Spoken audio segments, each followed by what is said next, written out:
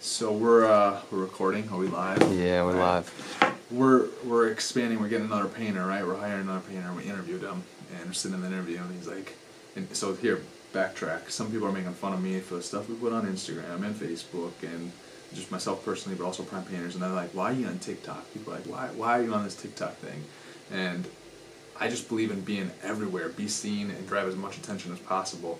So we're in this interview, and he's like, "Yeah, I saw you guys on TikTok. I follow you there now." And so it's like, the person that just adds credibility to us, right? It's a competitive environment. No matter what people say about unemployment, whatever, we can't hire people fast enough right now, and quality people fast enough right now. And so anything that can set you apart from the people that are consuming your products, your customers, clients, other vendors and relationships. There's a vendor in this morning. The people are doing our HR stuff and payroll stuff. They're like, "Man, we love the content that you're putting out." People are seeing it, right? It allows you to. It makes you seem more legitimate, and it makes you whenever you're top of someone's mind just for being out there and doing something, even if some people give you crap for it, like being on TikTok.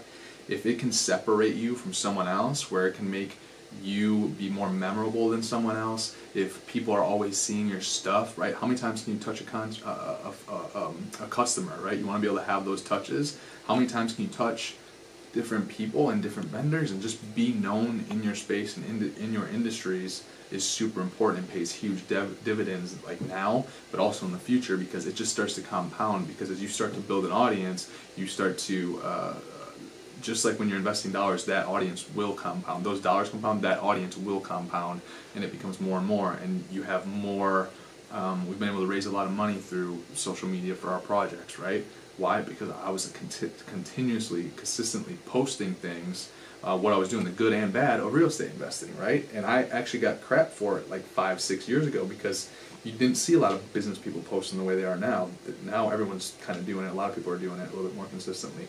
But we're trying to even set ourselves further apart than even more than that. And now we have a content creator, right? So now you have a lot of business people that are posting maybe one time a day or one time a week. Well, I was doing that 5 years ago, 6 years ago, when it was kind of frowned upon. Now we're posting like 3 times a day on Instagram for my personal brand, 3 times a day for Prime Painters, 3 times a day on TikTok, 3 times a day for my personal brand, 3 times a day on TikTok for Prime Painters. We're posting on LinkedIn. We're posting a long-form video on YouTube every day for my personal brand. We're posting on YouTube for Prime Painters. Where else are we posting? YouTube, LinkedIn, Facebook, Instagram, TikTok. So we're just posting multiple times a day now. So once again, we're setting ourselves apart, because while everyone else is kind of caught up and now it's less frowned upon, people are posting more often. Which their more often is 1 time a week or 1 time every other day or whatever. We're doing multiple times a day, but then I'm also getting in there and replying to comments, right? And like engaging with the audience. And anytime you can do that, you're connecting with people, you're reaching out and touching, which just sounds weird, but you're touching, right? Other people in your stratosphere consistently. Like when there's an opportunity, they're gonna think of you.